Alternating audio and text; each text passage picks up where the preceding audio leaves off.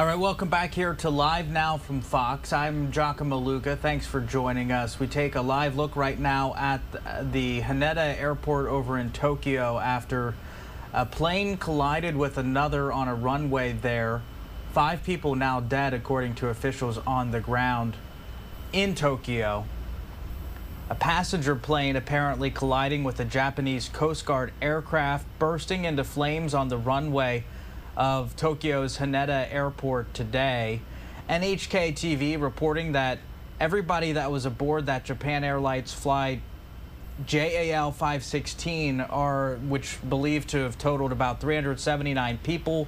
Well, they got out safely before the plane was entirely engulfed in flames, but the Japanese Coast Guard has reported that the pilot of the plane escaped, but 5 other crew members were found dead. A local TV there reporting that a large eruption of fire and smoke had come out from the side of the Japan Airlines plane as it taxied on a runway.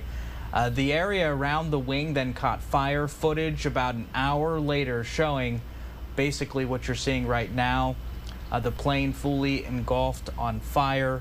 The fire's been burning for several hours now since we started the broadcast early this morning, and we continue to monitor this here. This, of course, as Japan is already battling with a serious natural disaster, that earthquake just yesterday, 7.6 magnitude, killing 48 people.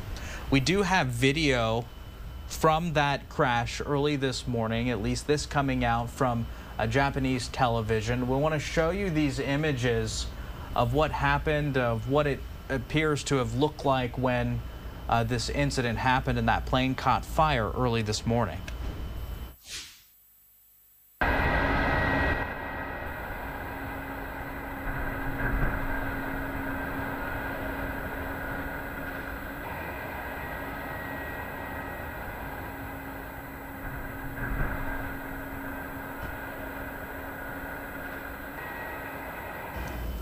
So you can see there a large eruption of fire and smoke coming from the side of that Japan Airlines plane as it taxied on the runway there in Tokyo.